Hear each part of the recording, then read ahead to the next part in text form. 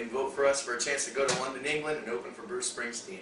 12,000 bands from around the world entered.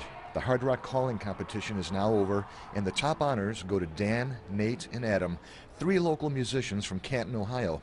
Together, they're known as Hey Monea. We finished the competition with about 6,400 or 6,500 votes, and that's what got us into the top 10 to get chosen.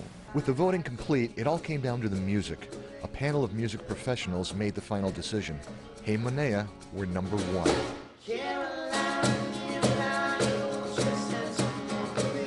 With 2 albums under their belt and a 3rd on the way, Hey Monea can't wait to reach audiences around the world. They typically tour Northeast Ohio, but they'll do their best to squeeze in a London gig. I am super excited. We were just talking about how we would relish the opportunity to go over, play in the UK, play in some other countries in Europe. More than anything, Hey Monea appreciates their fans. Without them, performing in London and opening for superstars like Springsteen and Paul Simon may never have happened. And just wake up thinking about it and go to sleep thinking about it every day.